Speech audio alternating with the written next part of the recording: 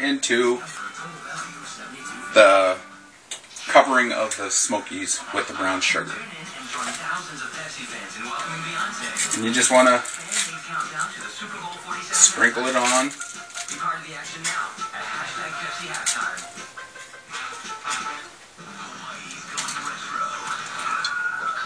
Cover them up. As I'm doing so, I'm breaking up the clumps that sometimes brown sugar forms. Getting it all over. Not lightly coating either. I'm covering them pretty well, so you really don't want to be able to see the little Smokies.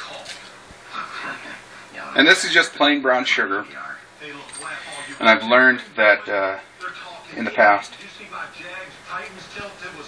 I season them after I drain them, and right before I put them in a broiler. And I'll tell you about the seasonings here in a bit. So that's one pan basically covered.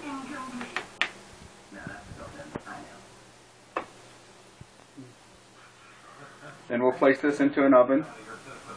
Place them all into an oven at 450 degrees for about 20 minutes, 25 minutes. And then I'll show that process when it's time to take those out, what to do.